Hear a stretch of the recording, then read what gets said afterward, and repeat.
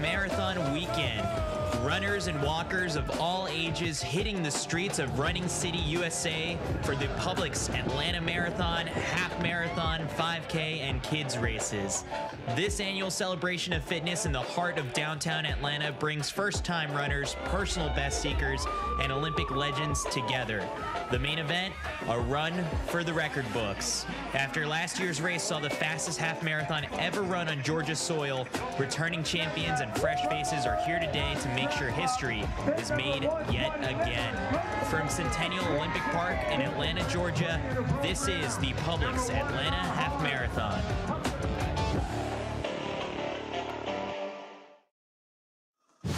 Good morning, everyone, and welcome to Atlanta. We are in Centennial Olympic Park, the crown jewel of Atlanta's 1996 Olympic legacy and the home of Atlanta's marathon weekend since 2011.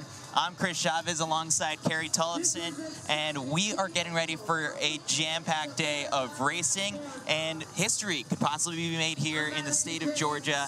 Carrie, I'm excited. I am so excited. You know, this event has been so much fun over the past years, but the half marathon was added and the elite competition was added back in 2021 when it was held at the Atlanta Motor Speedway, and due to the pandemic, they had it there, but then they switched it. And that year when they were here at the Motor Speedway, Molly Seidel. Now, everyone in America knows Molly Seidel, but she came to town right before she won her bronze medal in Tokyo, and that year, she won the race in a course record-setting pace of 1:08:29.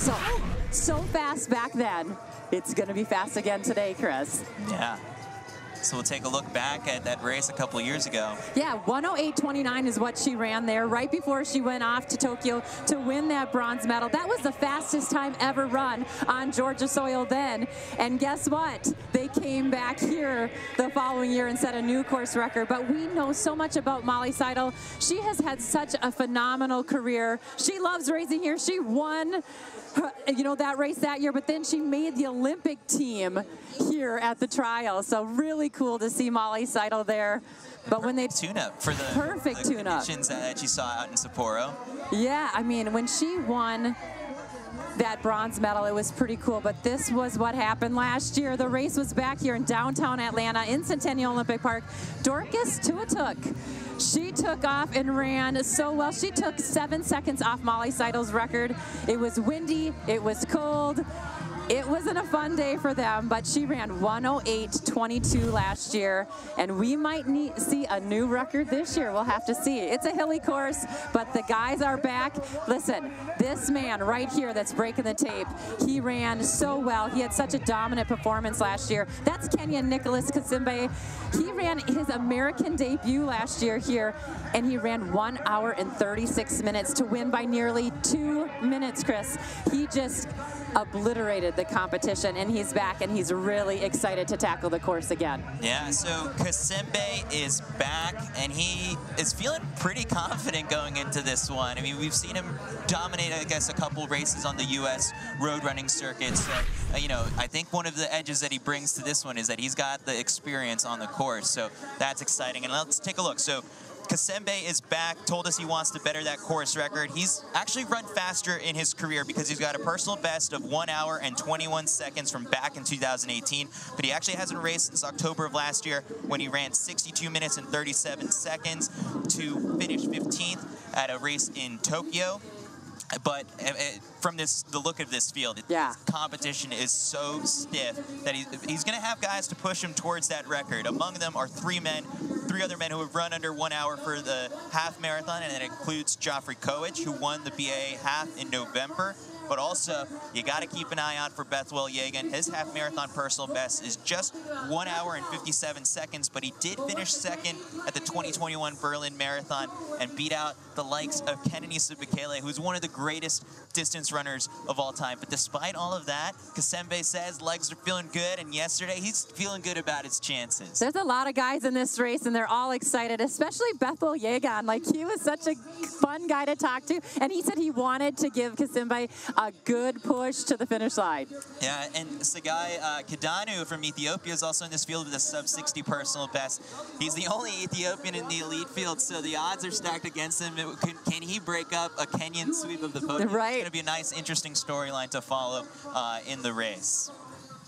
And on the women's side, we're going to see a brand new champion. There are 3 women who have run under the current course record of 68 minutes and 22 seconds. I'm particularly very excited to see just how this race is going to unfold. Right there in the middle, you've got Hella Kiprop, and around her, Veronica Wanjiru and Vivian Chepkarui. Those are your 3 women who have run under that course record. Vivian Chepkarui is on a hot streak. You got to watch out for her because she's won the Vienna Marathon 2 years in a row. Yep. Set a course record last year when she ran 2 hours, 20 minutes, and 59 seconds. That's no joke. Then you've also can't discount Kiprop because she's got a strong resume of her own. She won the Copenhagen Half Marathon, won the Tokyo Marathon back in 2016, and is the 2015 World Championship Marathon silver medalist. And you got the chance to talk to her yesterday. What have you heard about this race before? Have you heard it's hard? Is it hilly, fast? What have you heard? I've heard about this course is not easy. It is a bit hilly. Yeah, a lot of hills and down. Yeah. What is your goal for the race tomorrow? My focus tomorrow is to run good. I hope we will run good with my colleagues. We will have a teamwork tomorrow. Yeah. Well, yeah, she talks about teamwork, and they're going to definitely need to do that. Yeah, so I mean, we've got a couple of these East Africans. They don't train together, and we're about to catch them on the starting line. But first, the national anthem.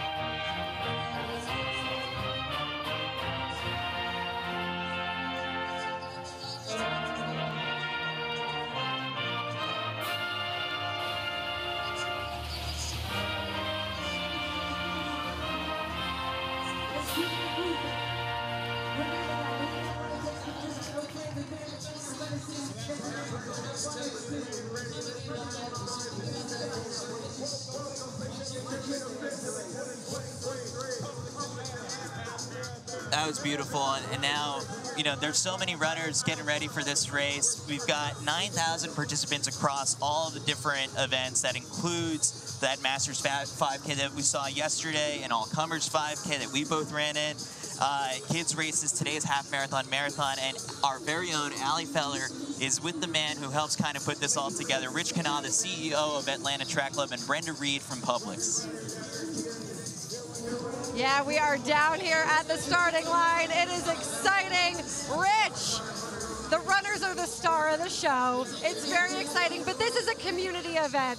What does it mean to see the community come out and celebrate Atlanta this weekend? Well, I feel like this is the first time the Publix Marathon has returned in all its glory since the beginning of the pandemic. And as you can see from the thousands of runners behind you and us, we're ready for a great day. The weather got relatively good to us compared to last year, right? Last year when it was all rainy, but we're excited. It takes a village, to your point, to make this happen. And we're T-minus 6 minutes, we'll be there. Yeah, we are getting close. Brenda, you told me you haven't missed one of these events. Why is it so important for you to make sure that you are out here on the ground with these runners, with the community. What does it all mean to you and the Publix team? Well, I've been with Publix 22 years, so I had the opportunity to be at all of them, but I did miss one, the one down at Atlanta Motor Speedway.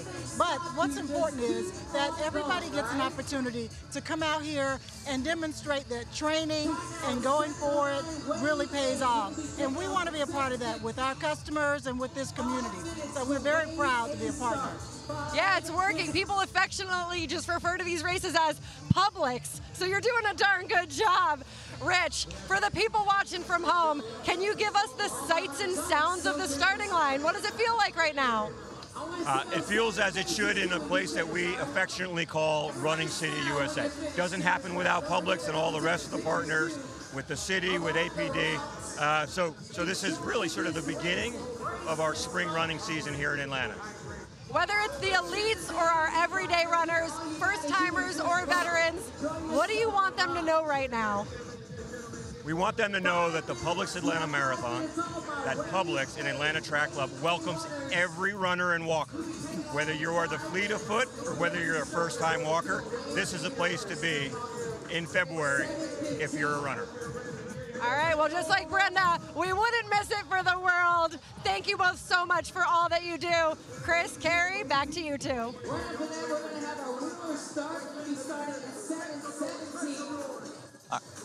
All right, Carrie, so Atlanta really has become Running City USA over the last couple of years, and both you and I, were here for the trials a couple of years ago, and that's when we really felt it. It was awesome just how the city embraced just the whole running community. I mean, the athletes that ran the Olympic trials said it was so loud, they've never experienced anything like it, and I get to come back for a lot of the different events, and it is so much fun. I mean, it's a big city, but it has this small town feel when it comes to the running community. Yeah, we felt it during the 5K, and I think today the vibes are high, and I think we're going to have tons of energy on the course for the Publix Atlanta Half Marathon, and we're going to get ready to head to the starting line for some of the elite athlete introductions, and what a field. I'm excited. It's about to happen. It's going to happen, and I can't wait to hear it. And Ronald Blackwell, he's out there, he's announcing, and he's having so much fun. He's going to actually race as well. He's going to run it. This is impressive. Double duty.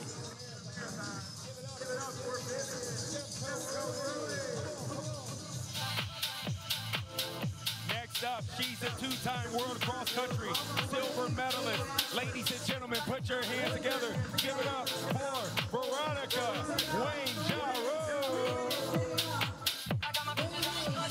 And last but definitely not least, she is a 2016 Olympian, a winner of Tokyo and Copenhagen marathons. Give it up for Ella Kip-Rose. Well, that's right, ladies and gentlemen, those are our elite ladies, top three that we'll be talking to. We'll be checking out over our live stream, whether it's on YouTube, whether it's on Facebook. We're here to have some fun. All right, now for our men. First up, he's run 59.22 and was the runner-up in 2021 Berlin Half Marathon. Let's give it up for Joseph Canoe. Come on, come on. And now, next up, he won the 2022 BAA Half and was third here last year. Give it up for Jeffrey Cohen. Jeffrey Cohen, come on.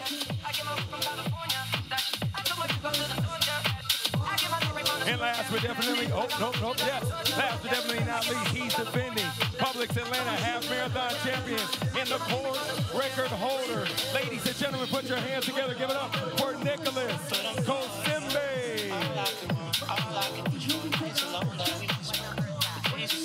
All right, well, ladies and gentlemen, we are 1 minute from the start of today's race. We have our elites running. We have our Wave Ayers running. We're fired up. We're getting ready. We're excited. Ladies and gentlemen, if you're excited to be here, let me hear you. Make some noise.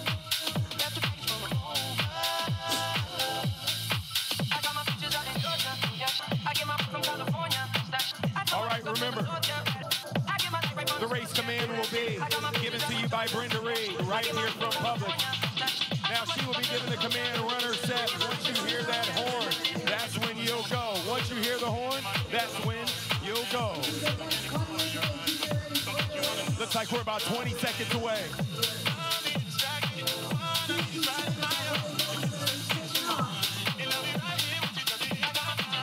All right, let's get ready, let's get ready, let's get ready. Shake it out. Inhale confidence, exhale down. Runners set. Go, go, go, go, go, go, go, go, go, go, go. Go, go, go, go, go. Welcome to Atlanta. Hammers and bones, back to the Mac and the clothes. Turn it up, DJ, turn it up, DJ. I gotta hear it. We gotta start this race off right. Yeah. Come on, come on, come on. I see you way there. 140. Wow. That's a fast pace. We got some fast runners out there. You all are looking good. You're doing wonderful. Wave, hey. Keep going, keep going, keep going. I'm allergic to Dr. Fry. Hold on, Cal P, stop. Cal P, stop. Hold on, hold on. Cal P, hold on, stop. Cal P, stop. Hold on, Cal P, stop. Stop, stop, stop. Stop, stop, stop. You're going right after Wave A. You're going after Wave A. Great googly moogly. It's okay, it's okay, it's okay. We're excited. We're all excited. We got to give you guys some space. We know that the push assists are fast. 3 wheels are always fast. All right. 2 heels. The race is underway, Carrie. This field is, I mean, this is the best part about a race. It's just as soon as it goes off, you have the bold guy who goes up in there. Like, I don't know what he's doing up there, but I don't think he's got any business being up there. He's going to pay the price later. Well, I mean, everyone is excited. You and I raced the 5K yesterday, and we got off the line, and we took off as well. But, you know, it feels good to hear that gun go off and to actually just get into your rhythm. They're going to actually climb a little bit in this start, and then they go downhill to about 2.5 miles. So, you know, there is something about getting off the line, getting into your race position, letting the breath kind of come back, get your second wind a little bit, and just feel the energy. There's so much energy, Chris. So up in the front of the pack, we've got a mostly East African presence there with the Kenyans. This is just such a strong field that I think, like, for a good portion of the early parts of the race, they're going to be pretty bunched up. And last year, we really didn't see a big move up until about 10 miles into the race. So patience is key.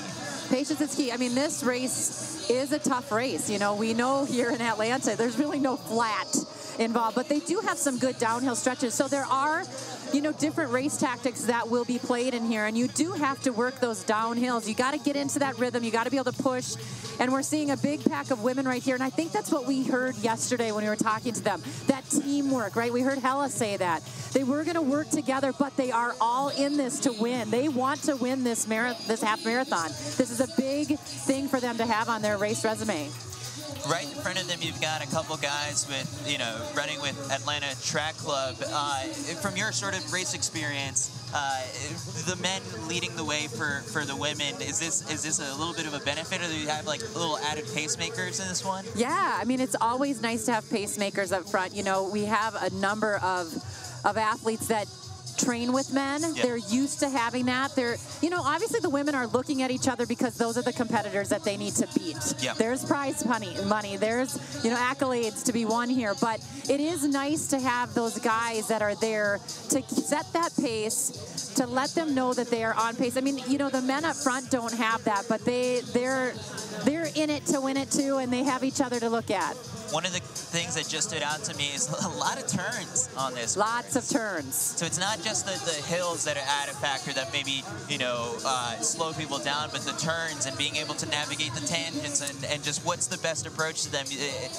We could possibly see a move being made at some point in the race on a turn. Yeah, I mean, I love a turn when I'm in the lead because then when I look back and can't see anybody, I get excited. But then I also love when you are in the lead and you want to try to hide and get a little bit ahead of people, you can really use those turns to kind of stretch out those leads and to really make big moves. So yeah, it's a really fun course, and if you have not run it, I think you need to come here and run it. I know, I'm still feeling a little bit of pain. I'm still feeling the effects of the 5K yesterday in my legs, but one of the most powerful stories here at the Publix Atlanta Half Marathon is that this is the largest event of the year for the Kyle Pease Foundation, which creates opportunities for people with disabilities to take part in endurance events.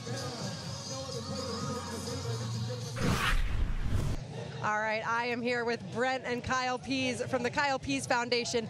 50 teams strong, making this their biggest event of the year. Guys, looking at this, 50 teams, you've built something pretty incredible. How's it feel? It's fantastic. I mean, when we first came here, it was just the two of us, and to see that so many people are part of this now, and we've got a vibe going on over the tent since 4:45 this morning, and just really proud of what we've built here, and with the support of the track club, it's a special experience for us. Yeah, couldn't help but notice that tent was popping this morning. The energy is amazing. Kyle, how does it feel? If we were over there with you, how's it feel in that tent? How's everyone feeling? It's amazing. This is one of my favorite events of the year. It's in our hometown city with a beautiful backdrop, and we're going to show the racing community what inclusion is all about. I love that. All right, you two are not running together today. We know that you often compete together. What are the goals for today? What can we expect from the two of you?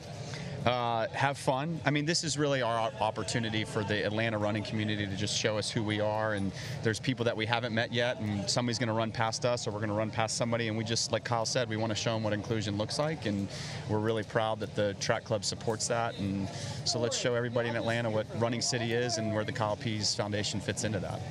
Let's talk about that support for people who are seeing that tent over there and will see you out on the streets and thinking, I want to get involved, I want to be a part of this. What's the best way for them to do that? The best way is to go to our website, www.kylepeacefoundation.org, and that way they can connect with us and ask us questions, and we'll get started with them. What is the best way to help? Is it pushing? Is it donations? What do you need? What do you want? Time, talent, treasures. I mean, it's everything. I mean, we need your time. Come out and help. Be a part of this with somebody like Kyle. Give them your legs and share them this experience of being an athlete. I mean, that's the most special part of this. But, we need talent. Kyle and I are clearly not smart enough to do this on our own. And yeah, donations, the donations go a long way to support our organization. The Kyle Pease Foundation, we cover all the expenses for our athletes, and so every dollar counts. All right, so if I'm looking and I'm thinking, I'd like to push an athlete, what would I need to know? And maybe I'm feeling a little intimidated. Help me out. That's a great question. I mean, I used to always tell people my fastest times were running with Kyle, and I've been told that's the flawed way to share it. But what I would say is that, when you get behind this chair, it's a special experience, because you feel the energy of the athlete, you see who they are, and we found out how tough an athlete Kyle is, and you just get to experience that. So know that it is hard. It's physically hard to push a human being up these hills of Atlanta, but when you go downhill, that's the feeling that you experience here at the finish line of just being pulled with that athlete and being part of it. All right, you two, have fun out there. Good luck. Thank you for all that you do. Kyle Pease Foundation, making a difference in the world. Thanks, guys. Thank you. Chris, Carrie, back to you. They truly are making a difference, and it's just, we got here this morning, we were one of the first people here, but there was already a big crowd and presence from the Kyle Pease Foundation. Here's an opportunity and a chance to learn a little bit more in this great video that we produced about them.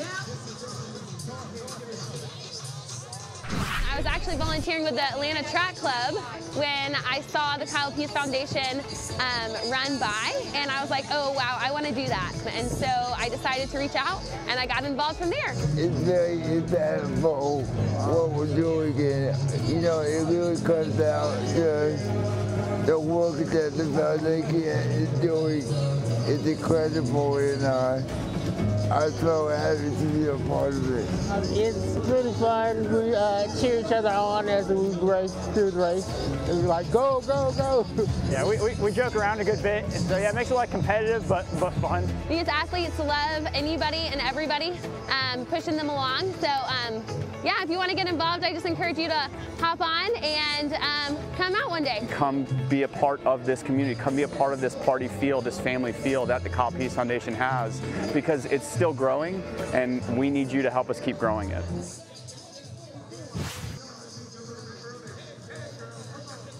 All right, so now we move back to the race action. For the very first mile, we saw the men split 4:27 and the women go through in 4:55. Woo! I know, it's time to race. The women are well in those early miles. They were under race course record pace. Like, yeah.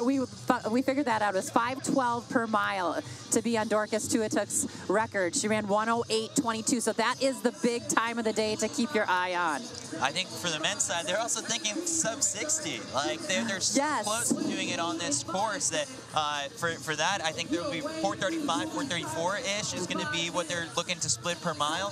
Some of these guys have done it before, and you know, they're working together right up in the front right now. Last year's race went out a little slower than this because I actually spoke with Rory Linkletter, the Canadian marathoner, and I asked him sort of a little bit. He saw that I was announcing the race, and he messaged me. He was like, "Dude, one of the toughest courses I've ever run." And so, you know, I asked him, how does a course like this compare to something like the Houston Half Marathon, where it's flat and traditionally very fast? Some of the guys in this race, their personal bests were set in Houston. He said that's maybe like a 3.5 to 4 minute difference. Ooh. So that's a pretty big difference. And so last year they went out, I believe, in 4:35. I got the chance to look at his Strava splits, and yeah, it gets more and more challenging as the race goes on. So they're on a mission right now, and they're pushing each other. They're out faster than last year. Yeah, two big groups right now. But, you know, we talked about the hills, and even the downhills can get you as well. You know, the uphills are hard, and we know that.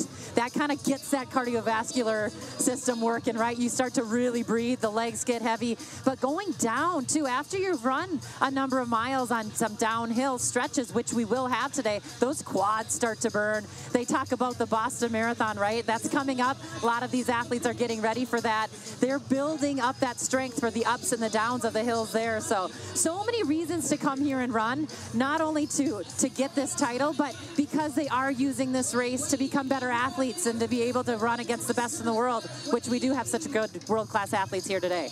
Carrie, I guess for some of the people who may not be as familiar tuning into a elite race broadcast, what is the so put on your coaching and your athlete here for a second. What is the purpose of setting a half marathon maybe a month or so out before a marathon performance? What do you want to get out of a race? Oh, there's so much, right? I mean, just a little bit of a rest in that training. You know, we've talked to a lot of the athletes.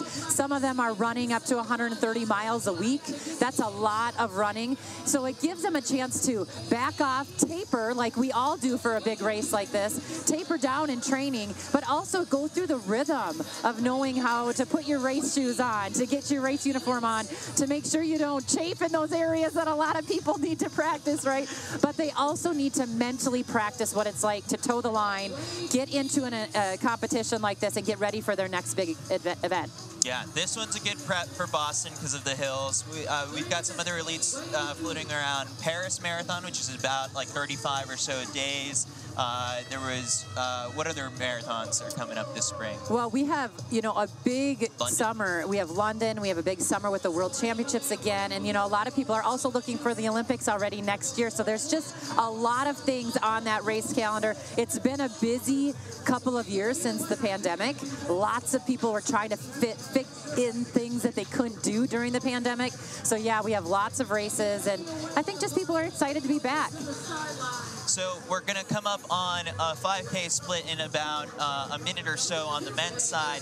The course record pace, they came through in 14:29 through the 5K last year. So I figure they're going to be fairly close or under that at this point. But you already are seeing that there's a breakaway pack of about 6 or 7 guys up in that front pack. And we'll try and get a closer look at some of the bib numbers to help key off of and identify some of those athletes for you. But I think the major players are in this one.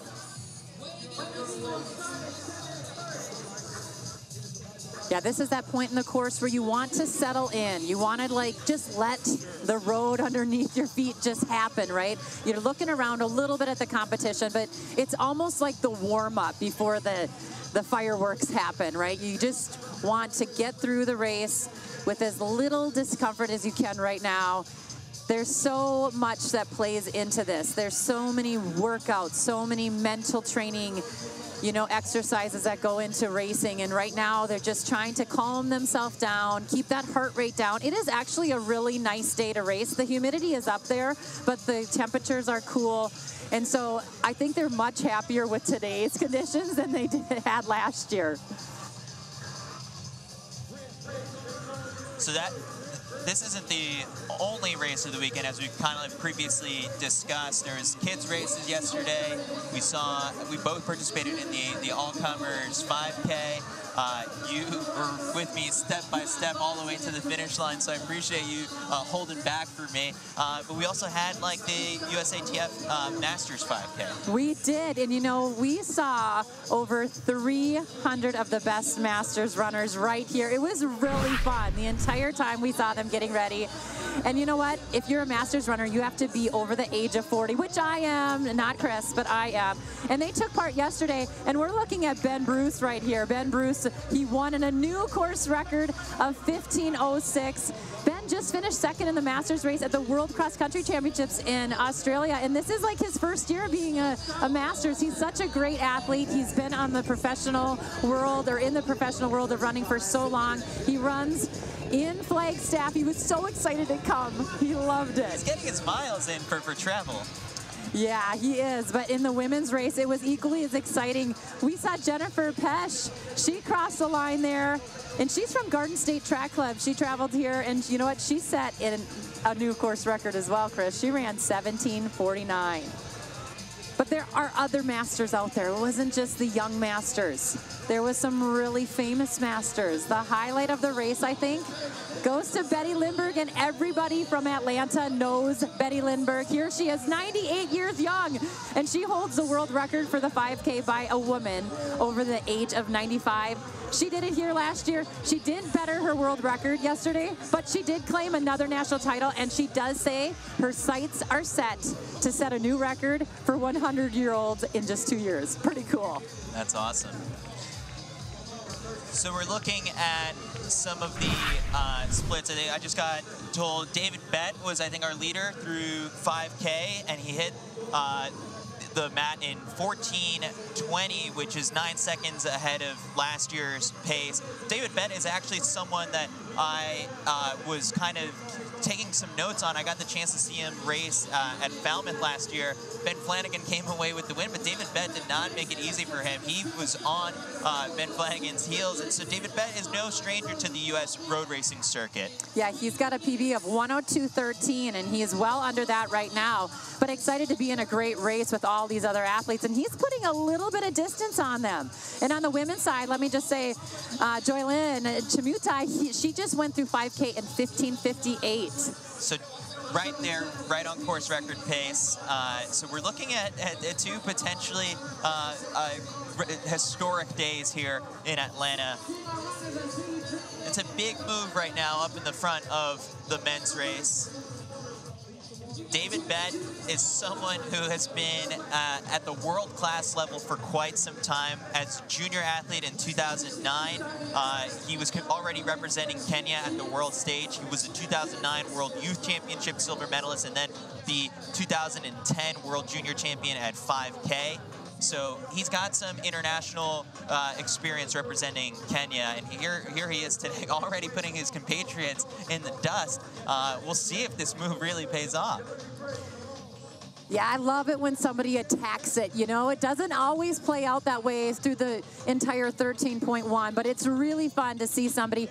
And, you know, this is Nicholas. Yeah. This is our defending champion that's out front right now. It was a little bit dark when we were trying to see the bib, but Nicholas, Kasembe. Yeah, Kasembe is out there where he wanted to be. I mean, he did not shy away from the fact that he said, I want this win again. I want to run fast. And he said he's in better fitness and better shape than he was last year. So Nicholas Kasembe, your defending champion, is out to a hot start. definitely, I would say, one of the most accomplished runners in the field. Not only does he have the bragging rights from last year, but he also has a silver medal from the 2017 World Cross Country Championships and a bronze medal from the 2014 World Junior Championships that were actually held out in Eugene. Last year's course record, he just absolutely smashed. But then after that, he went out to DC to run the Cherry Blossom 10-miler, won that in 45:15. And he's, you know, what worked last year, got a couple nice paychecks from those races. Yes. All over again. So he's here this weekend, and he's planning to go to DC in a couple more weeks. Yeah, he loves it over here. But, you know, he's got such an interesting story. He spends most of his time in Japan. And then he trains in the winters of Japan back in Kenya.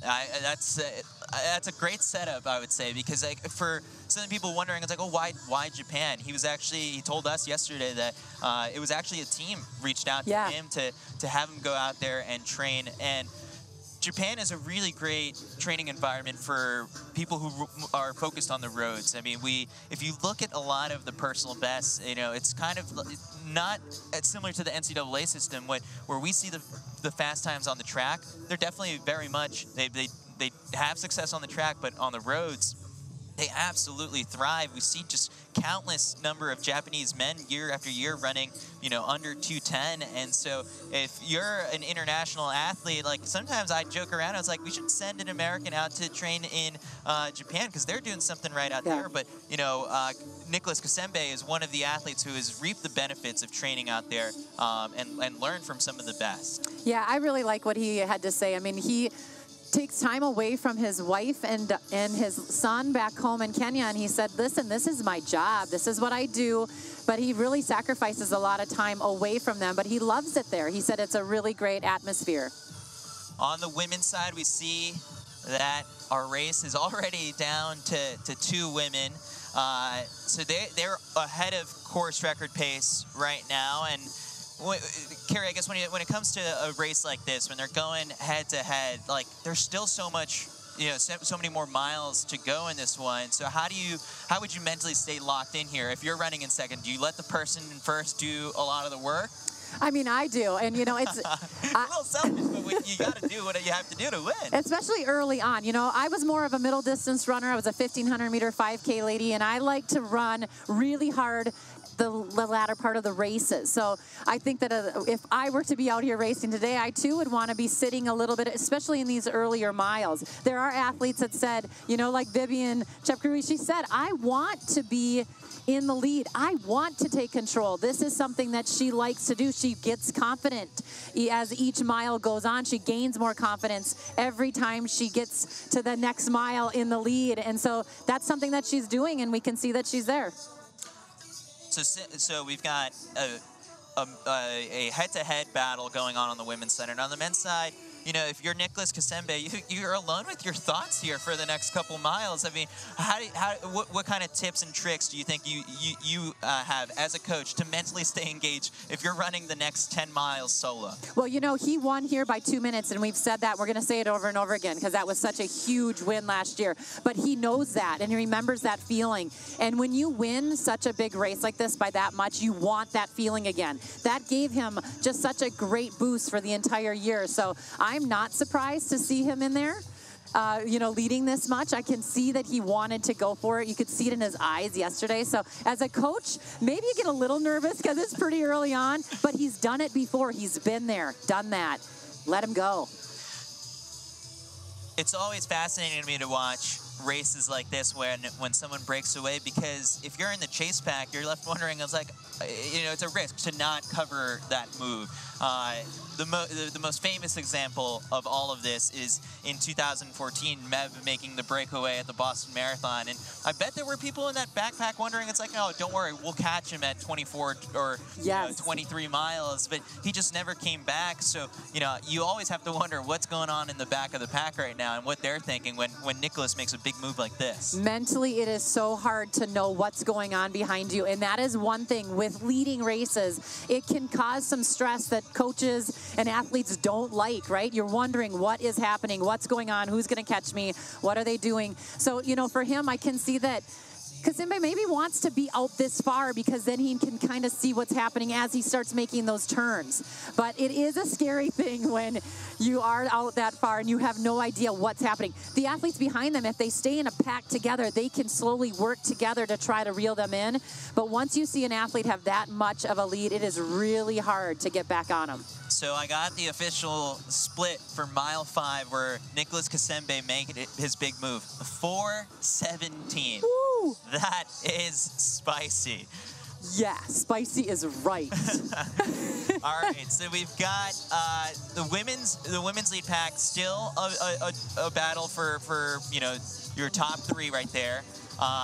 The pacemaker doing a good job, I would say. Yeah, he's doing a great job. You know, we love having pacemakers out there that can keep it rolling and keep it good. But, you know, the woman in 3rd right there, Hella Kiprop, she's a mother of 4, and I got to give her a big shout out. That's amazing. She works really hard, but she has athletes. She has kids back home that are anywhere from the age of 4 all the way up to 20. And she too says it's taken a lot for her to be able to be this professional athlete, but she has great help back home, and she loves what she does. She loves being a professional runner. She gets to run with her husband a little bit, but you know, she says it's just so much fun. She's running for her kids and excited to be here.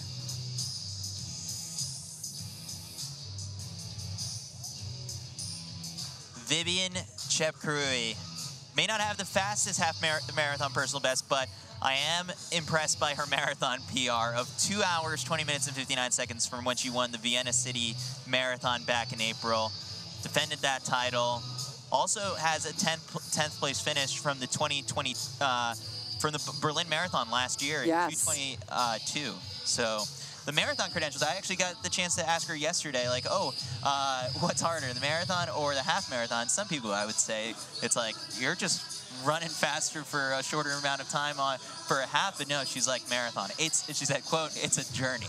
Yes, she did say that. She really likes the marathon, though. You can see that she's excited. She's going to be running Boston later in a month, basically. And so she's really using this race as well to get in here, really race hard, go home, put in a couple more weeks before she tapers down again for that. But, you know, what I love about Vivian is she said that her husband is her coach. He trains with her a little bit, too. She comes from a humble background, is what she said, and she just loves to run hard from up front. Again, kudos to our pacer, Rob DeSisto, who's a member of the Atlanta Track Club's Open team. Doing a good job up in the front of that race. The official mile split for the women at mile 5 was 5:07. We're coming up on 10K splits very soon. And we'll get a better idea of how close they are to those course records.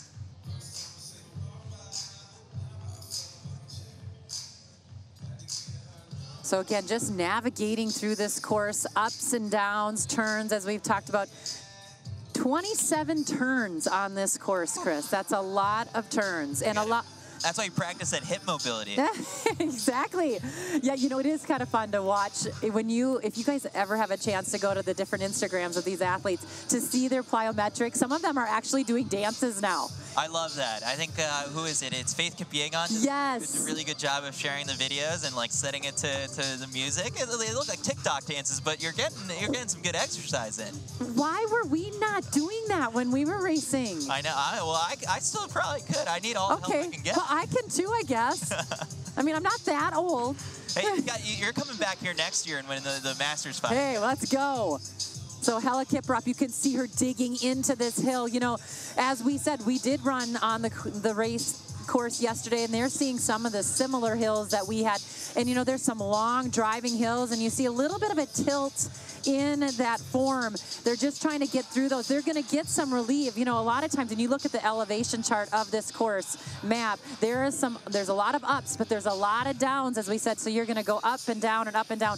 But every time you hit a hill, you sort of lean in, you go up on those toes, you drive those arms and really work that hill and try to get up it as fast as you can. And it looks like Vivian Chepkarui has made her move into one of those turns right there. Sitting right on pacer Rob. Yep. But now we've got 2 solo showdowns here where it's just like our leaders have broken away. And you could see this yesterday. I think these 2 knew that they were going to be the ones to watch. I mean, they were very quiet and super sweet, but yet you could see the drive in their eyes, and they were excited to get out here and work hard together. They do not train together. They are from the same area, but they do not train together. They sort of laughed when we talked about that. You know, you could tell that they are racers, they're competitors. One of the most beautiful things I like seeing when I watch some YouTube videos from, you know, athletes training in Kenya is just the training groups and how different they all are. Some are just, you know, we've got 10 or so people. Others are like, you know, we run 40 deep, and on a Saturday morning long run or whenever it is that they do, it looks like a race. But everyone is out there getting the work in, and, you know, you always got to remember they're at altitude, and there's a benefit to that. So, yeah, I mean, they all train hard. They definitely train hard, and, you know, Vivian Chepkurui, who's in the lead here, she said she likes the hills. One of her favorite workouts is a 20K tempo run, and that is a really solid workout for a half marathon, and obviously for the longer distance. But that was one that she said she really looked at, and she you know, got a little oomph from it because she knew she was ready to roll in this race because of that tempo. I need a couple more 20K tempo runs. I do too. To get myself really in shape. So I'm looking at some of the splits that we have. On the men's side, they hit the 10K mark. Nicholas Kasembe, your leader, in 28:17. Right, Sagai Kadanu, I'm sorry about that, was second in 28:31. So there is a little bit of a gap. And on the women's side, they're coming up on that 10K split very soon. But Kasembe is your leader. Split 14:01 for the first 5K, 14:16 for this second one. Well, Kadanu in second place on the men's side. You know, he is one of those guys that's broken 60 minutes. And for those of you who are sort of new to the running world, or all these times are kind of confusing, 60 minutes is that big mark. It's almost like breaking that 4-minute mile barrier. Lots of people are doing it now because we do have this new technology, which we can get into a little bit. There's new shoes out there that are really helping people train harder, recover better, and race faster. But yeah, he is one of those guys, Sergei Kadanu, who's in second, who has that sub-60 time for his personal best. Again, kind of as we teased at the very beginning for Sergei Kadanu, he's the only Ethiopian in the elite field, and he's trying to pull off the massive upset here. So even just cracking the podium would be quite the success for him. But we're up in front right now, Nicholas Kasembe, who has personal best of 13:17 for 5K, 27:02 for 10K, and 60 minutes and 21 seconds for the half marathon. He makes it really easy for us. He's got it listed on his Instagram bio, and that's quite the flex. When your PRs are that good, I think that's when you can include them in there. I love when athletes do that. You know, give us a little bit more background for us to chat about. He said his wife is a doctor, so he's got a little bit of a, you know, like a little, I don't know, one of the cards that he can lay late in the game or while he's training at home. She can keep him healthy. She's saving lives and he's crushing mine. Exactly. Yeah. A pretty power couple right there. So he's up in the front. And the women have hit the 10K mark. We had a 32:17 split from Vivian Chepkurui. And behind her, 32:29 was Hella Kiprop. So about, you know, a 12-second lead there. Right on that course record pace again, Chris. I mean, both the 5K and the 10K were within a second of the course record pace.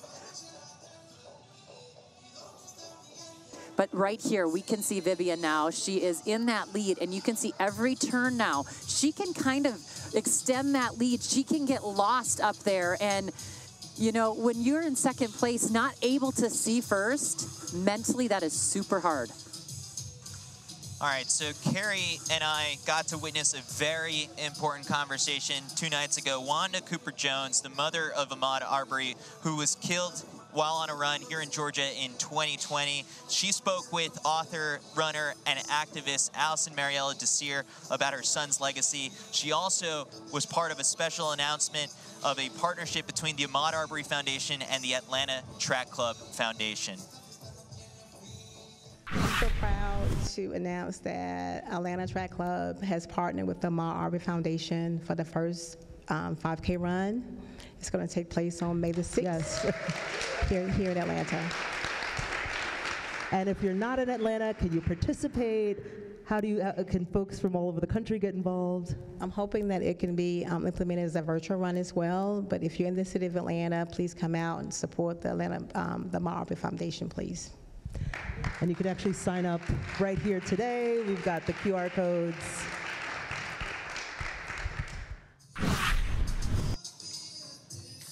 The Run with Maud 5K will be held on Saturday, May 6th, the same morning of the Adidas Atlanta City Games. Registration is open now, and all proceeds benefit the Ahmaud Arbery Foundation. Pretty powerful evening. It was. There was tears. I mean, it was really, really moving, and important work being done by the Ahmaud Arbery Foundation and the Atlanta Track Club. Exactly. So back to the race we go. Nicholas Kasembe still your leader, and Vivian Chepkarui breaking away on the women's side. You know, we were making our notes together, Chris, and you wrote in your first line of Vivian Chepkarui's notes, you said, the one to watch. Yeah. Called it from the beginning. I was yes, you did. Just looking at all the different stats, and yeah, I mean, like everything really stood out to me. She's got personal best, you know, from the track at 1,500 meters all the way through the marathon, and like everything looked good to me. I was like, all right, this is the one to watch. If we're looking for a new champion to crown today. Well, and we know she likes to win. She won the Vienna City Marathon last year, and then she came back and won it again. And so it's just, or 2 years ago, and then won it last year. You know, when you win, it just gets in your blood. You want to do it time and time again, and you could just tell from what she was saying yesterday that that was really the goal. You know, the time, she talked about the time a little bit, 1:08:22. She knew that was the record, but she really was excited about the win. And the win, I mean, like, you're rewarded for your hard work on the day. It's a nice little paycheck you get to take home. $4,000 for the winners of the men's and women's races. Also, if you push yourself hard enough, you get $2,500 as a bonus to break the course record. And she's right on there right now.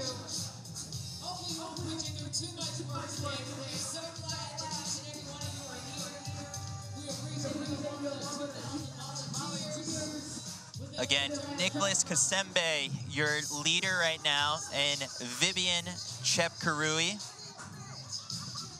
I mean, shattering records is just her thing. Broke the Vienna women's course record last year, and could add another course record to her resume here today.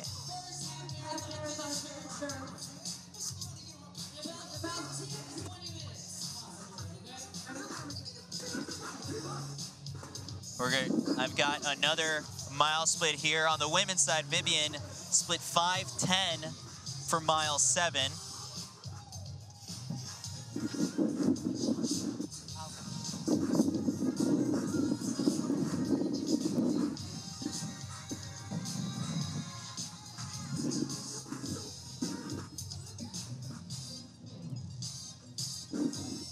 Vivian Chepkarui is married to Wesley Kangogo, who's also a very accomplished runner. Sometimes training partner, but I'm sure like nice extra help to have for workouts. Oh, I think that is such an added bonus. And, you know, it was kind of funny yesterday. We were talking to both Vivian and Hella, and Hella said that she was faster than her husband, and she started to giggle a little bit. Yeah. But, you know, these women are hard to keep up with. I'm sure. I've talked to, you know, someone like Kira D'Amato here in the United States, former American record holder, and like how she's constantly on the search for training partners who can like, hey, can you help, like just find a college kid or someone who's like, can you run 2:18 marathon pace? That's what I'm trying to shoot for. And it's hard to find those people. It is hard. But and now think about it, then you elevate it to the next level at the global stage, yeah. Yeah, we like to find some guys to run with us, ladies. It's always fun, but you know, just having these groups, there's so many great groups around the country, around the world that train together. And these athletes here today all have different athletes that they're training with. But look at this prize purse, Chris. There's some nice money up front. Yeah, so if we look at it, as I said before, $4,000 to the winner, but it goes all the way down to 8th place, where you can take home $250 as well. So, you know, sometimes it's really funny, I guess, Carrie, when you were a competitor, were you sometimes ever thinking like, oh, there goes another $1,000. Yes. I got to push myself to the finish line. Yes, you do. You know, that's rent or whatever. That is, you know, a lot of these athletes do have sponsorships, so they are running for different shoe companies or different sponsors, but always thinking about what you're running for, and that is obviously to get the most out of yourself. But this is a payday for them. Yeah. This is a work day. They are doing this for, you know, a living. So yeah, that $2,500 bonus is also a big flashing mark right there. But I'm sure they're not thinking dollar signs just quite yet. Maybe that pops in when they get closer to the finish line. Right now, it's just get me to the next aid station, get me to the next mile. Carrie, how do you mentally break down a half marathon? And when do you start to think like, all right, I'm within reach of the finish? Yeah, I mean, I would say most people break it down 5K by 5K, especially early on, and then they maybe start to tick down to mile by mile. But they're also thinking about the different parts of the course. A lot of the athletes didn't go out to look at the course, but you know that they've looked at the last year's course footage, or they have been looking at the elevation chart, so they've definitely broken it down. Yeah. Definitely have to do your studying before a race of this caliber. So we've got Nicholas Kasembe there, your men's lead pack, getting a nice tour of Atlanta all throughout the course. He's in Piedmont Park right now, which is I was actually trying to find it the other day on my run, and I got lost, didn't end up there, but you've run there a couple times. I have run in Piedmont Park, and I've done a lot of the announcing there with the Peachtree Road Race, so a really cool place to be.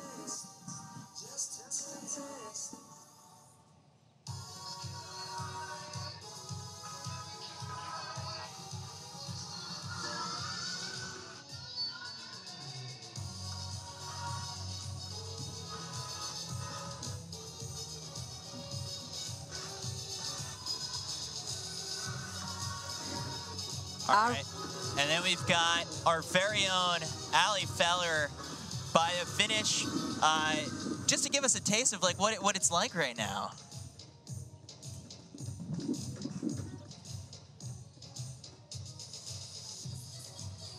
We're gonna try and connect with Allie shortly, but I mean, overall, this whole entire weekend, just the vibes have been amazing. The city of Atlanta really embraces the races. Yeah, and I think she's ready to roll, so let's hear from Allie.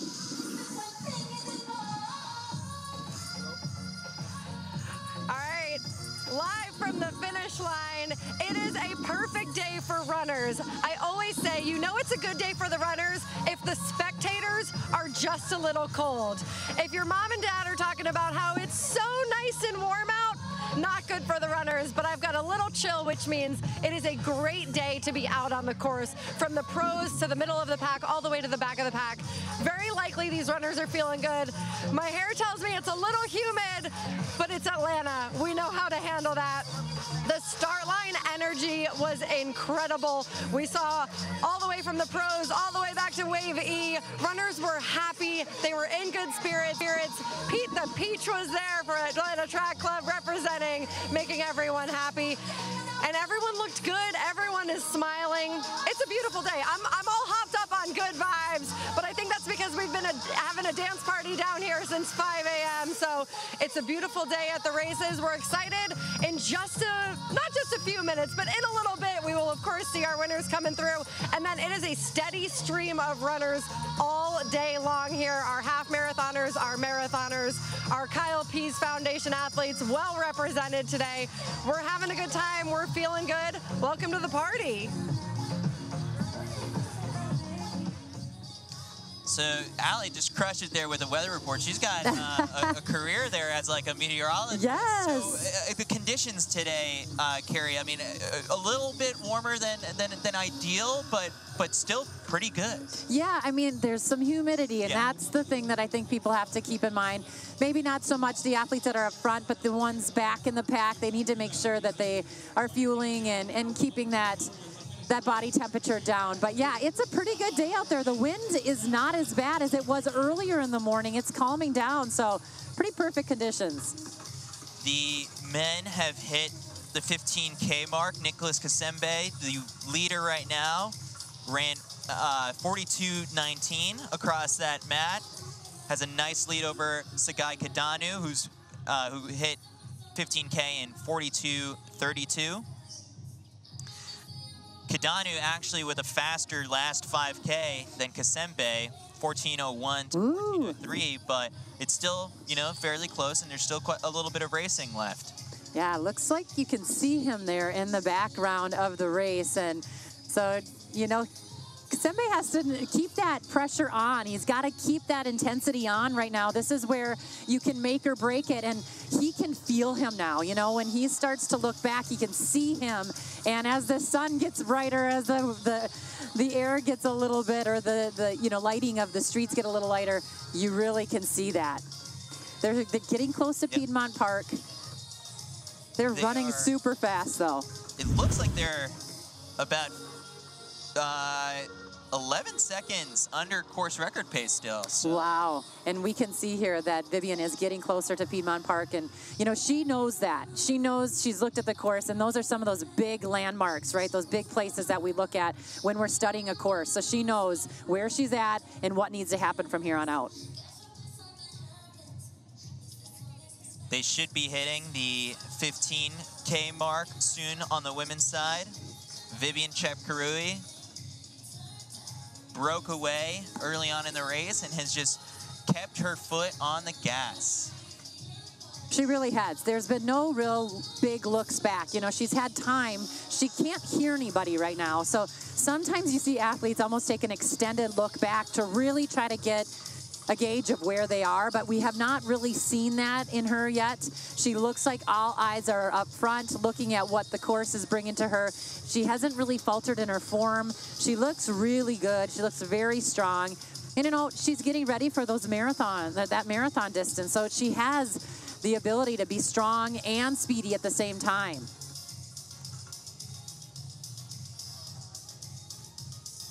So Vivian Chepkarui hit 9 miles into Piedmont Park, riding a little bit of a downhill there.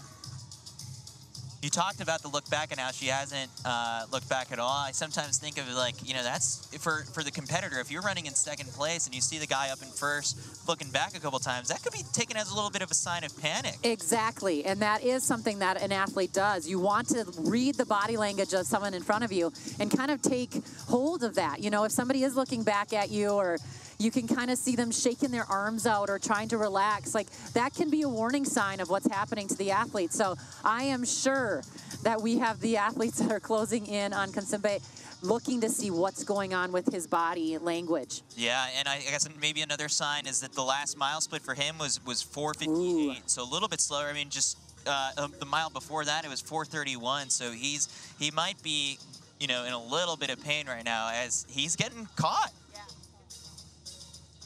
He's getting caught. Sagai Kadanu from Ethiopia running out of second place. Now we've got quite a race on our hands here. So for Sagai Kadanu, just 21 years old, got some pretty strong track credentials. Last year he ran 27:16 to finish 6th place in Hengelo, which is considered the Ethiopian selection for the World Championship team. But Nicholas Kasembe not letting up. He didn't like it when he could feel him come up on his shoulder. Then he started looking. He almost wants, he's saying, please take the lead. You can see this. He's going back and forth. He's weaving. And that is what he's asking of of Sagai Kadanu. He wants him to go up. He doesn't want him to sit. And so he's trying to see what he's doing, and that's why you see that weave. Now he's going to settle back in and just let his race take hold, because clearly Kadanu is not willing to go up and lead. And not to say he's not willing to help, but he doesn't want to lead. He's sitting right there. That's where he wanted to be.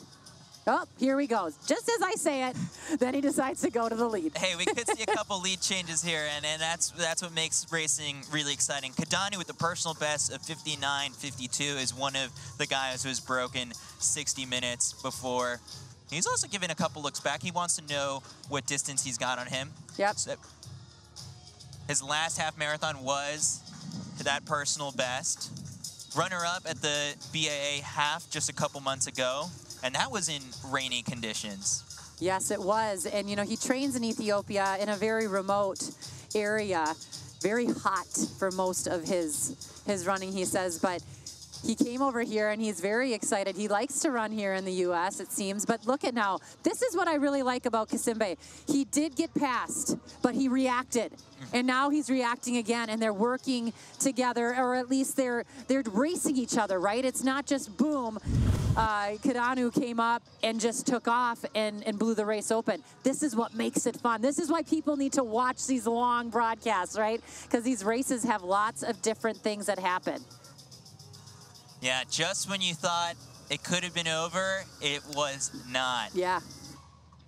Settling here, though, this is a big thing, too. They need to settle down a little bit and not get too caught up in the fact that Kadanu, you know, really reeled him in. And I think that that's the big thing for Kasimbe. Kasimbe has to settle down and not get almost like upset that his lead was so big and now it's not. He can't panic right now. He is the defending champ. He is the course record holder, and he's got to run that way, right? He's got to use that confidence right now. So on the women's side, they hit 15K. Vivian Chepkurui, your leader, in 48.04. Second place, a little bit behind in 48.52. That's Hella Kiprop. And then Gebra Selim-Fente in third place from Ethiopia in 49.35. But Vivian Chepkurui has been the star of the show. Currently 4 seconds behind course record pace, but still has quite a bit of a runway to make that up. Sagai Kadanu putting a little bit of a move on here. You can see some daylight in between the two of them. Now Kadanu might have a kick in him, and this is what we're seeing because he's got the track credentials. He still was racing on the track last year. Really solid time of 27.16. And that, you know, it just so happens that Ethiopia is so deep in the 10,000 meters on the track that he's number 41 on their all-time list. But to put it in perspective, on the U.S. side of things, he would be number 9 on the all-time U.S. with a personal best like that. Yeah, quite the athlete right there. He said he started running in his primary school, and he was recruited to run by a club. Somebody said, hey, I got to have this guy run. Greatness. Yes. And every turn here, Chris, look at that long look back. See, that's what I was talking about. He could feel that he was putting on that lead, and look at what a huge lead it is. We just saw second, and actually, was there another guy right there in third? I don't know if it was the motorcycle or not. We'll try and catch that. But, wow, we are seeing Kadanu really extend his lead and taking those looks back and really working the corners. That's what I love about seeing a course like this with the turns. You kind of lean into it. You send slingshot off each turn, and you get a little bit of a oomph, a little momentum after you go around those turns, and that's exactly what he did. So they're on the Georgia Tech campus right now. Kadanu would become the first ever Ethiopian men's champion. So all sorts of history making here in Atlanta today.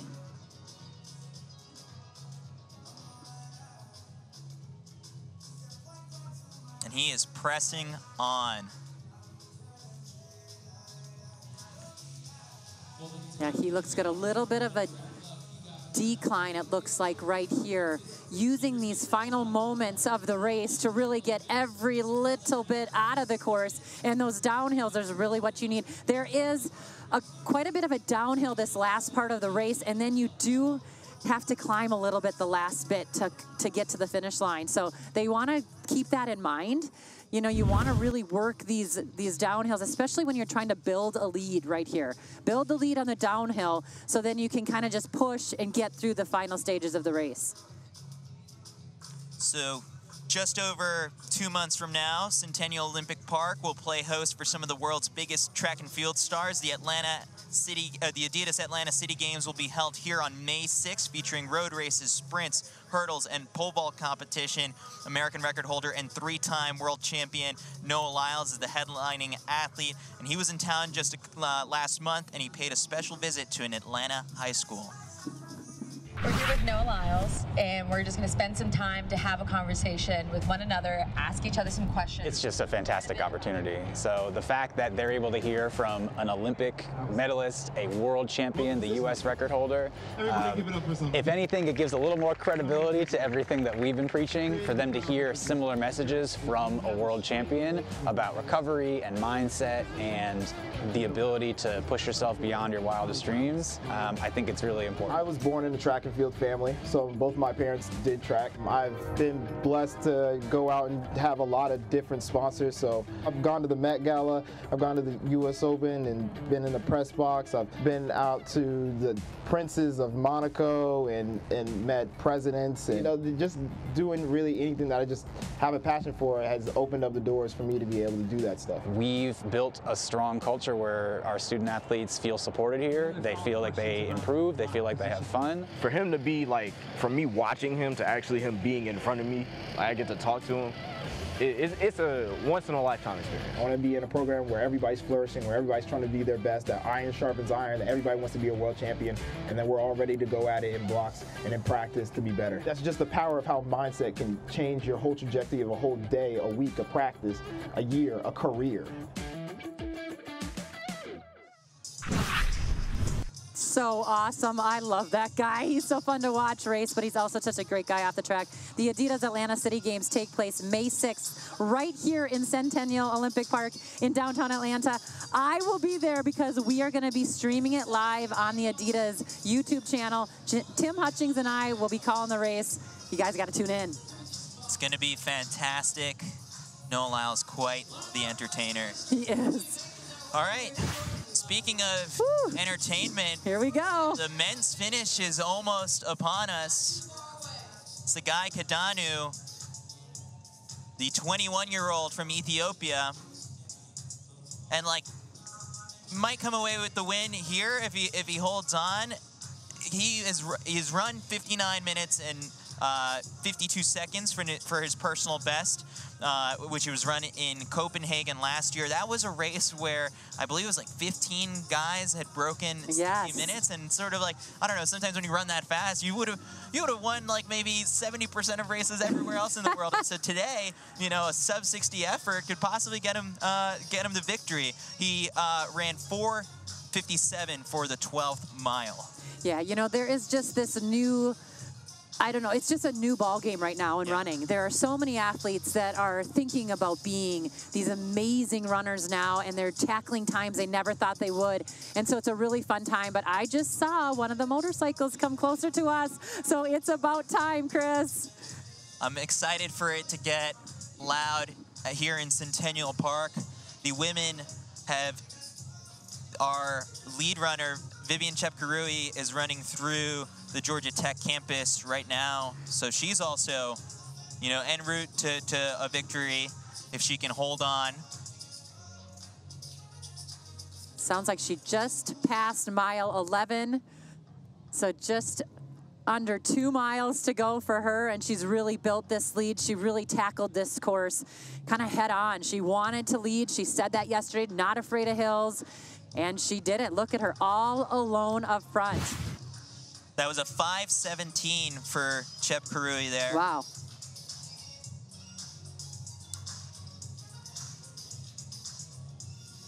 I mean, her form just still looks fantastic.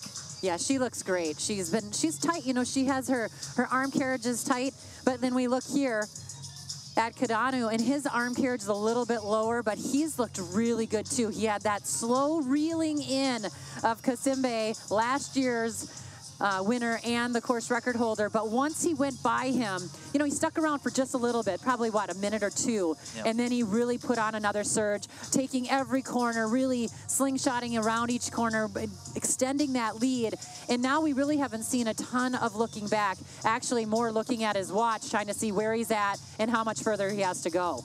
He looked at his watch and saw 57:28 for the 20K split as he is closing in on the finish line in Centennial Park.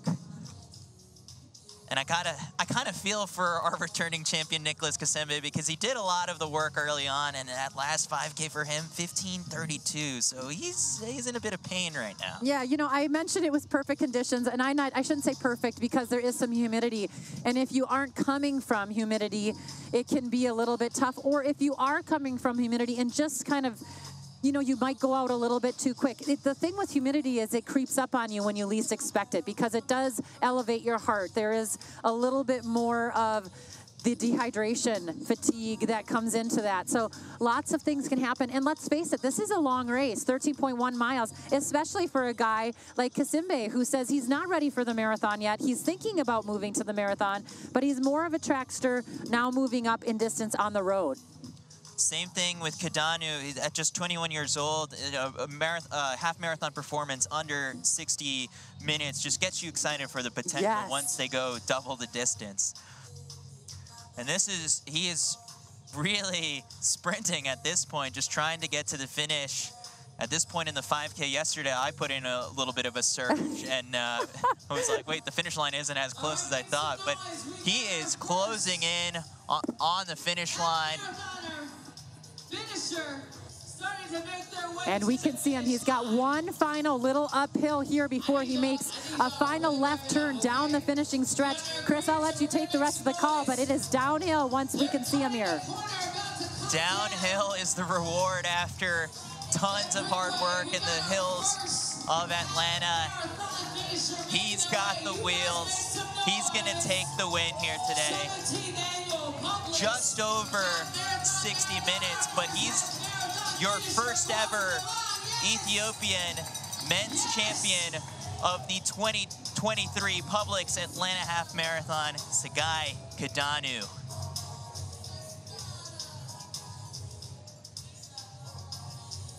We are waiting to watch that clock. The course record was 60:36 or 1 hour 36. So close. What was it? 60:40. Oh, shoot. Ooh. So maybe in that, trade-off where he was, battling with Nicholas Kasembe, he might have let a little bit of too much time slip. And he looks so good. And here we see Nicholas Kasembe, the course record holder. He's going to keep that course record. And he's got to be pleased with his race today. Kasembe finishing strong. 2 podium finishes here at the Publix Atlanta Half Marathon. Kasembe finishing in 61 minutes and 34 seconds. So for those of you who like to know, what was that mile pace again? Right around 4:37 to 4:38. Per mile, 13 times in a row. Without stopping. Pretty awesome stuff. Joffrey Koech coming through right now into the finish line area. Koech will take 3rd place.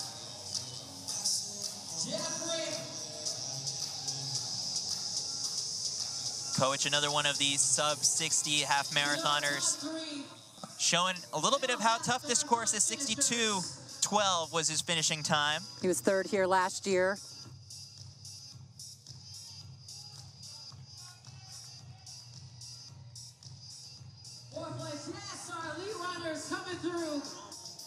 And on the women's side, it's still Vivian Chepkarui pressing on.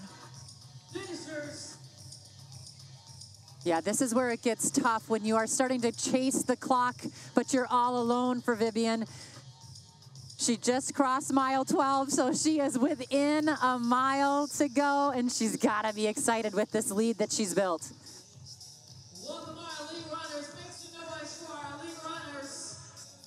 Going through a couple more results on the men's side, Kenya's Shadrach Kimining was 4th in 62.37. Raymond Magut was 5th, 63.01. Magut was here. This is his second time racing here. He was 2nd last year.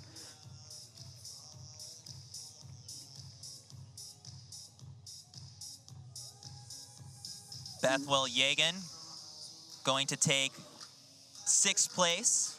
Was one of the pros that we spoke with yesterday. Really a nice guy, excited to be here. Was excited to be in Atlanta for the first time, but I think we're going to see him in some other races here for sure. My favorite part of talking to him is I asked him, all right, so of all the other, pro runners, Eliud Kipchoge, like, who do you look up to? He said, myself. Yes. I love the confidence. And then he also loves, we asked about what other kind of sports he really likes to watch, and really, he loves athletics. Just athletics. Which is also known as track and field. Yeah, I love track and field. I do too.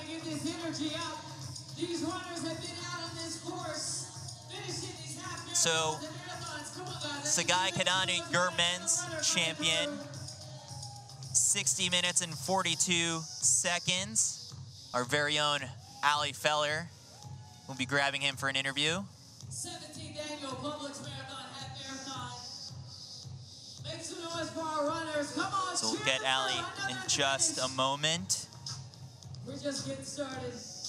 I love Ali's podcast, the Ali on the Run show. She always asks great questions, and I'm curious to see where she goes here with Sagai Kadanu. So we'll toss it over to Ali at the finish. All right, guys, I don't want to disappoint you. We saw that finish. We saw that kick, like you said, comes here with a strong track background. Our first Ethiopian champion. Not a lot of English. He was in really, really good shape here at the finish. Sat down. He is cooked, rightfully so. So not going to be able to grab him for an interview, but seemed happy with how the race went. How could you not be? I mean, my goodness, we just saw what happened out there. So we're not going to have an interview with him right now, but I can tell you he's on his feet. He's walking around. He is all smiles, so definitely feeling good about that win. Hopefully we'll hear from him later today, but right now, hopefully he's off to take a well-deserved sit and celebration. Give it up for our runners coming through. All right. I mean, after running that hard, yeah. I mean, it's all right if it's okay. You can't chat for a little bit. But as long as you're smiling. Yeah, as long as you're smiling. Yes, and he has a lot to smile. All right, we've got Rob Mullet coming through. So many people here. This is going to be a top 10 finish for him. Nice. Yes, everyone here at the Atlanta Track Club knows him well. If you watch their YouTube channel, you can see all of the different descriptions that he does for plyometrics, also where to run here in Atlanta. He used to run for the Atlanta Track Club Elite, but he has moved on now and he's in Indianapolis. He went away from the sport. He was an Olympian in the steeplechase in 2016. Representing Team GB. Took a little bit of a break from the sport, but eventually you spend enough time around these road races, you're like, I want to try it I know, you got to get back into it. So Vivian Chepkarui, as we go back to the women's races, is within closing distance right now of the finish line. Looking down at her watch right now. Going to keep an eye on that. 1 hour, 8 minutes, and 22 seconds is the course record.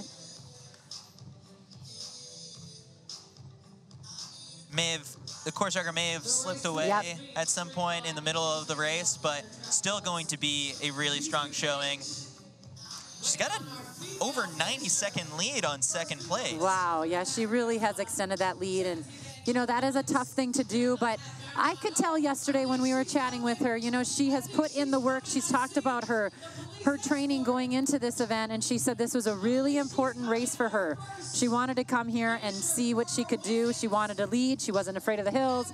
You could hear the confidence, although she was very soft-spoken about it.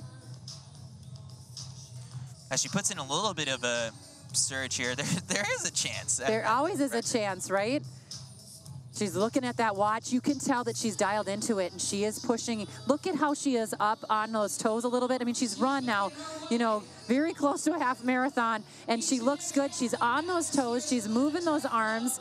There's not a lot of movement with her shoulders or her head, which is really good. That's really where you can see the fatigue in these athletes. They're so beautiful, right? They're all fun to watch. But you can see when they start to sway and they start to lose that form, and she looks really good. I think she was looking down at her watch and maybe wasn't looking and seeing a time. She was saying, like, that's the $2,500 I've got to get. Oh, and there it looks like we're not going to quite hit it, but she just went by Rich Canal right there. He was giving her that cheer that we all know from Rich. He's so positive and so excited, but here she comes down, Chris. Oh, man, she is closing fast. Vivian Chepkarui with a marathon personal best of 2:20 comes out here and just crushes the elite women's field, wins the 2023 Publix Atlanta Half Marathon. Vivian Chepkarui. Wow, what a race for her. She needs to be so proud of herself. You know, there was a big group there for just a couple miles, and then it started to string out. And there was really no test for her at all today. But she kept the pressure on, and she was very close to that record for being all alone in that entire race. Official time, 68:46. So close. And not an easy course, as you said before. We have heard from previous athletes that have run this course. They would say maybe 3-4 minutes, you know, difference on a really fast course that's flat in other parts of the country, other parts of the world. So they definitely make you work hard here in Atlanta, but it is always fun to run here. It was a great day for racing, and she proved it today. Hella Kiprop, I believe, is still pressing on in second place. And what I love about this is they are such fierce competitors. You know, all of these athletes, they want the win. They do this for a living. But they were having fun yesterday. They were talking about their favorite movies. You know, we asked Vivian Chepkarui what her favorite movie was. She said she liked SeaWorld, and we were at the aquarium, so it was super fun. All right, we've got our women's runner-up pressing on here. That is Hella Kiprop. Entered here with a half marathon personal best of 67:39 and a marathon personal best of 2:21, and takes second in 1 hour, 10 minutes, and 30 seconds, so 70:30. Hella Kiprop is one of those athletes that runs a ton of miles, so she said she was happy to rest a little the week before this race. We got a little bit of a battle here for third and fourth place. Gebra Salam Fente from Ethiopia. Going to be able to hold on to third place. Has sat in third place since the 10K mark of this one. And she's going to end up on the podium in 1 hour and 11 minutes.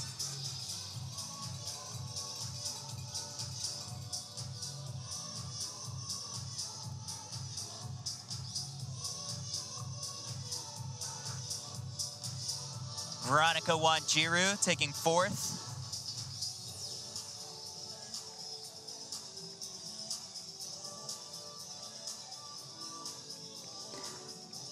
None of these athletes have raced here in the elite division of the women's race. They are all new. We had the top three in the men come back, and it was a whole new field for the women this year. You know, and I know that they probably enjoyed the experience enough. They'll probably be back for more Atlanta Track Club races. There's a full schedule ahead of us, but Peachtree is a big one. Yes, it's a huge one. You know, every year we come back on July 4th. It is so much fun, Chris. I think you need to come back. It's on my bucket list for okay. sure. Like to race or to do the commentary? I think to race. I've heard of it. Can I survive Cardiac Hill? We'll have to find out one way. It is a killer. And, you know, but it is so much fun. And you talked about the Atlanta Track Club. Everyone in in this sport that's at the professional level as well as being, you know, any type of racer. But the athletes that have raced here at the trials at Peachtree, now here at the half marathon, they love coming because they do such a good job. They want the athletes to succeed, no matter where you're from. They want you to come here and gain that confidence to become one of the best. And we clearly can see that it happens. Yeah. It happens every time you run here. You go away thinking, okay, here we go. I'm not the only U.S. distance runner out there who should have, you know, Peachtree on their bucket list. It's one of the most historic races and biggest 10K in the world. Yeah, so I have to do it at some point. You do. I mean, I need to do it, but I like to run my mouth too much now. I do need to dress up a little bit more, to be honest, because there are so many cool costumes from everyone that's on TV to running the race. And you know, they usually give me the shirt to wear. I need to ask for like the headbands with the bobbing, you know, stars and stripes. It'd be quite the look. All right, so we've got the Atlanta Journal-Constitution Peachtree Road Race. Member registration opens on March 8th. General registration opens on March 15th. Get your spot. Be there on July 4th. Yeah, just go to ajc.com/Peachtree, and that's where you can see, read all the information, and also register. Please do. It's so fun. It's like a big party. I mean, it's a perfect kind of day, too. It's sort of like your ideal July 4th. Yeah. Big road race, and afterwards you go party. Exactly. Go to the grill. Everyone talks about their cookouts after. Oh, I'm going to have to find the best one. The one that someone could wheel me into. Yeah, exactly. Well, what a day so far we've seen here. It's some amazing performances. But, you know, we've seen almost 9,000 competitors over the weekend, from everyone from the youth races all the way up to 95, 98-year-olds racing in the 5K. It was pretty awesome. That's the beauty of Atlanta Marathon weekend. Everyone from, you know, 60-minute half marathoners to 5Kers who, you know, like you said, 98 years old, running under an hour as well. Two very sub-60 sub-60 performances this weekend.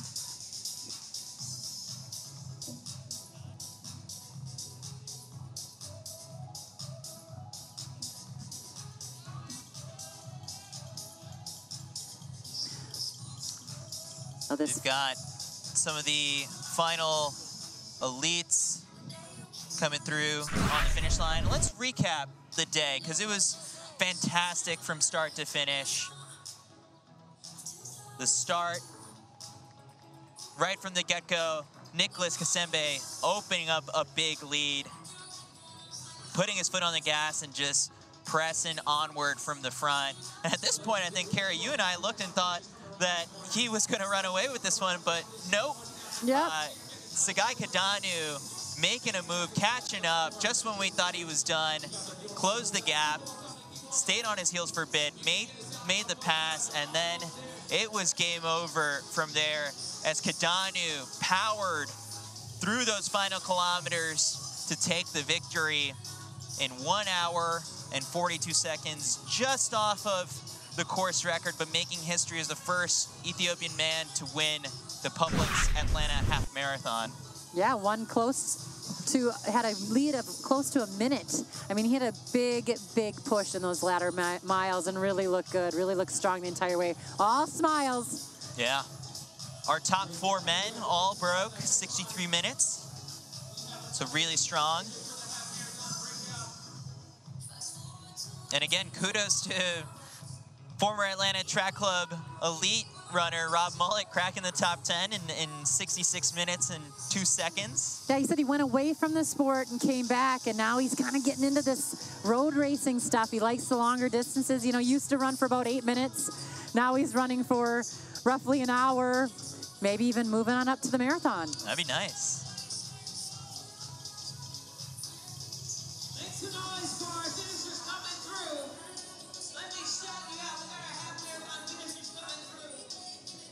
So we've got Joanna Stevens from Atlanta Track Club just crossed the finish line. But really quickly, we're going to go over the women's race as if it was the Vivian Chepkarui show today. She was all over the place there. She thought, you know what? This is my day to run. Everyone's talking about these hills. I like hills. She runs fast on the flat, but she really cracked the tape there in a big lead, almost a 2-minute lead over second place, and looked really strong today, Chris. 68:46 was her final time.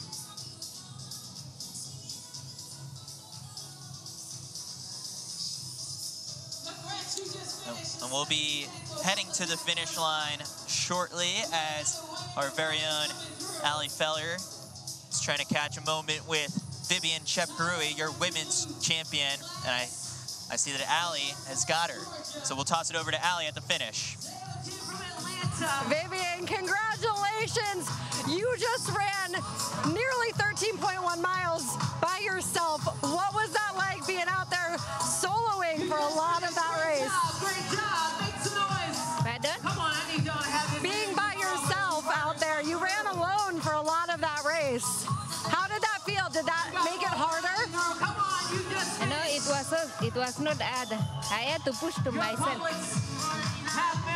So that was by design. I love it. A lot of hills, a lot of turns. How was the course? The course is not easy, but it was hard. You surged a little bit coming into the finish. It looked like you had one last kick. How'd that feel coming in? Did you surge a little bit? Were you pushing that pace there at the finish? You were by yourself, but you picked up the pace there at the end. Was that on purpose?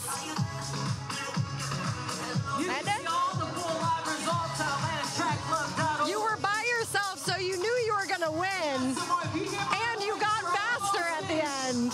What was that about? What made you want to kick it hard to the finish? Maybe I wanted to push to myself. Maybe I want to improve my time. Well, it was an amazing run. How do you celebrate? Wonderful job finishing your race today. So happy. So happy, as you should be. Vivian, congratulations. Amazing race out there. Chris, Carrie, back to you too. All right. We'll take a look now at the results of your top 10 women's finishers. Again, Vivian Chepkarui, your champion in 68:46. Hella Kiprop in 70:30, 1 hour, 10 minutes and 30 seconds for second place. And Gebra Selimfente rounding out the podium in 1 hour, 11 minutes and 12 seconds. But we saw the top 5 break 1 hour and 14 minutes. Such dominance with our champion today on the women's side. She went for it from the gun and just crushed, and it was pretty awesome to see. Atlanta Track Club's own Joanna Stevens cracking the top 10 with an 8th place finish in 1 hour and 17 minutes. Top American on the day. And then on the men's side, Sagai Kadanu timing his kick properly to win in 1 hour and 42 seconds to take down defending champion Nicholas Kasembe in 1 hour, 1 minute and 34 seconds. Your top 6 guys broke 64 minutes. Rob Mullet making the top 10 with that 66:02. I think your top American on the day was Cameron Bensley, who finished back in 12th place in 1 hour, 12 minutes and 10 seconds. Kadanu, being only 21 years old, looked like a veteran today. And it'll be exciting to see him come back, hopefully, to Atlanta to race again.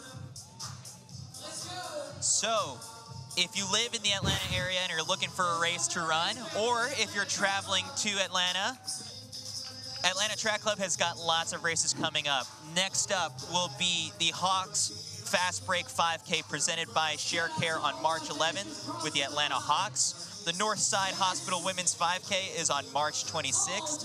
The Northside Beltline 3K and 5K presented by Resurgence Orthopedics is on April 15th. And we've talked quite a bit about the Adidas Atlanta City Games and the Running City Mile on May 6th.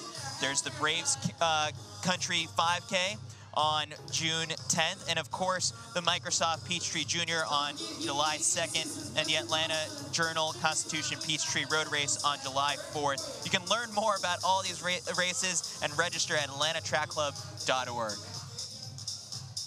All right, Carrie, so all in all, an amazing day of racing here at the Publix Atlanta Half Marathon. It was so much fun. I mean, really, from the start to the finish, just such energy.